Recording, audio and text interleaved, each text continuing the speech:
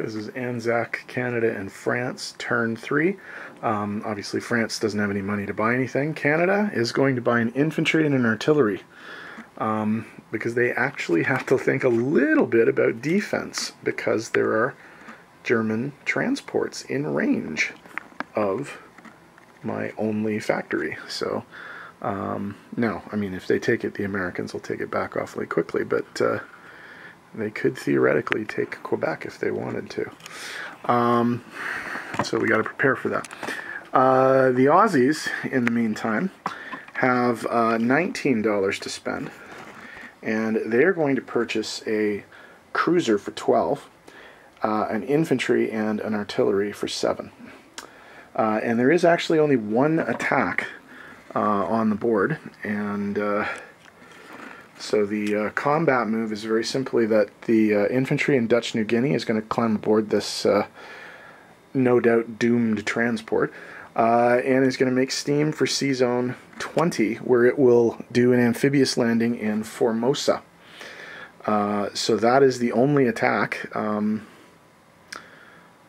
That's it. We don't have to roll it, it's just a walk-in, but that's what's going to be happening there. Okay.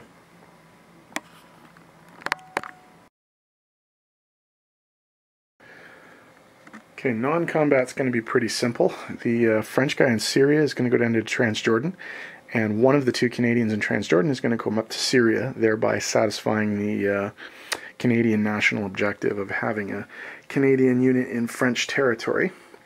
But those are the only moves that we're going to see on the Europe side of the board. On the Pacific side of the board, the Aussies are going to move around some forces. This infantry that was in Shan State is going to go back to Malaya. The infantry on Sumatra is going to board the transport and make sail for Sea Zone 44, where it will drop off in the Celebes and claim that. The only other move that we have are these 2 units in New South Wales are going to go up to Queensland and join the rest of the forces in the defense of Northern Australia there. Okay, so that's that. I think that's going to be it. So we'll come back with placements and money.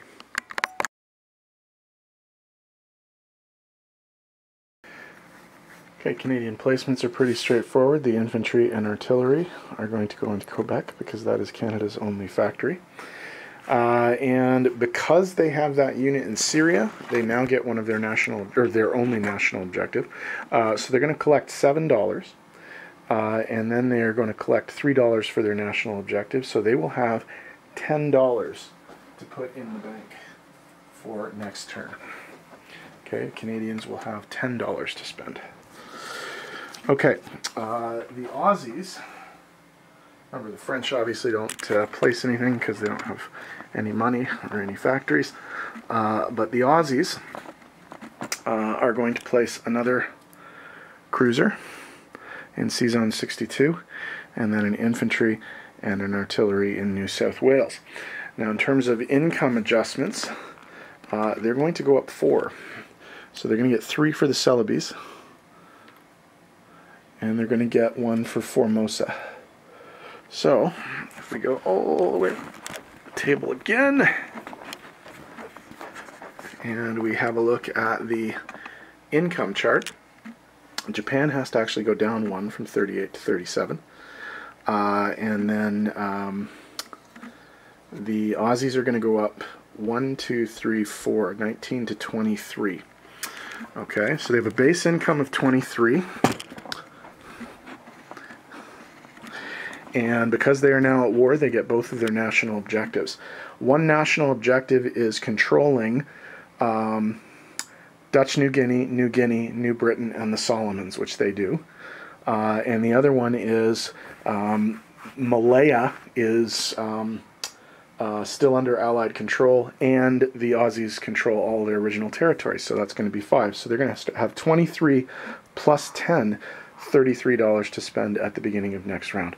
So while we're down here in Australia, let's do our disposition of Australian forces. In New Zealand, there's an infantry, In Sea Zone 62, there are 2 cruisers and a destroyer. In Sea Zone 54, there's a destroyer.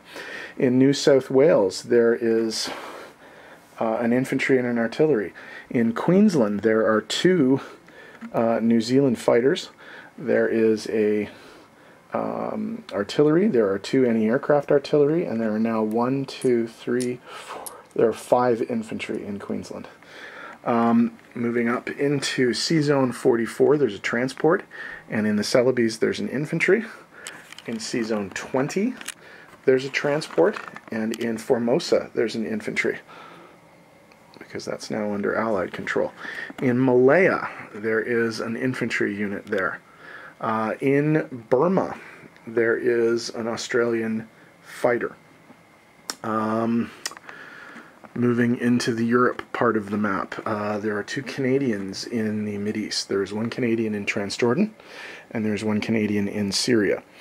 There is, by the way, a French troop in Transjordan, and a French infantry in French Equatorial Africa. Moving around to the other side of the board. In Quebec, the Canadians now have 2 infantry and 2 artillery. In London, there are some Canadian and French units. There are 2 infantry, 1 artillery, and 1 tank of Canadian extraction, and there is a French fighter to go along with all of the British forces that are there. So if I haven't missed anything, I think that is the minor Allied series of turns. So there we go.